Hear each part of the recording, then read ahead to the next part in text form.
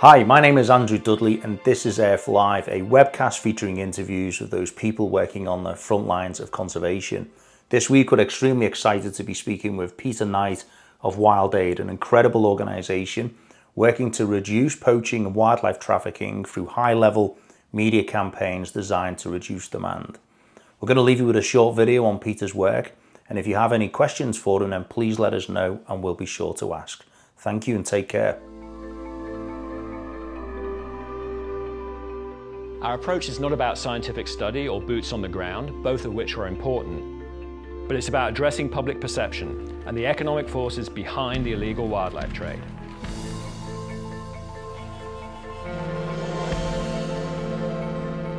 While everyone else was focusing on the supply side, we dared to ask, what if you can reduce the demand for these products?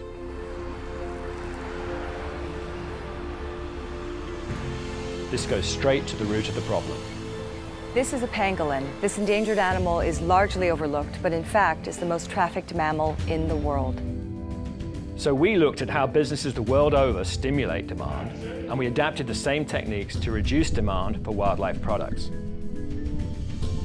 Just as companies use high-profile spokespeople to promote their products, we have more than 300 global and local icons as ambassadors around the world, including China, 没有买卖就没有杀害。 Vietnam, Nói không với ngà voi. and the United States. Some people call this a souvenir. We use all the standard advertising techniques, Send me a selfie instead. from award-winning 30-second messages Master the panda kung fu move of saying, "No way!" to full-length documentaries, to massive billboard and social media campaigns.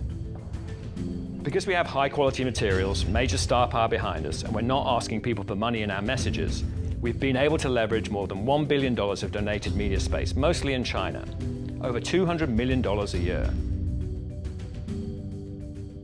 Campaigns take time. You can't just say we're going to do a 6-month campaign. You have to keep going until you achieve the change that you need. Our campaign has been one of the longest running and most viewed campaigns ever, When the buying stops, reaching hundreds of millions of people worldwide over the past 2 decades. the killing can too.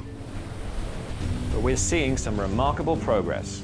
Shark fin imports to China are down 80%. The Galapagos, where officials were once seizing up to 10,000 shark fins at a time, is now home to the densest shark population in the world. Ivory and rhino horn prices have been reduced by 2/3. Rhino poaching is slowing down in South Africa, but not fast enough.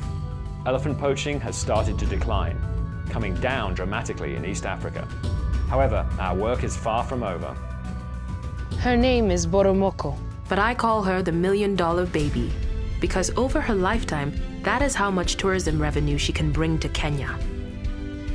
As we continue working on eliminating demand, we're now using the same model to get much broader public and political support for conservation in Africa, the last stand for so much of the world's iconic wildlife. So let's all sing the same song. Stand up for our wildlife. And we're ambassadors of Wild Aid. Africans are speaking out and showing their support for protecting their wildlife and their national parks.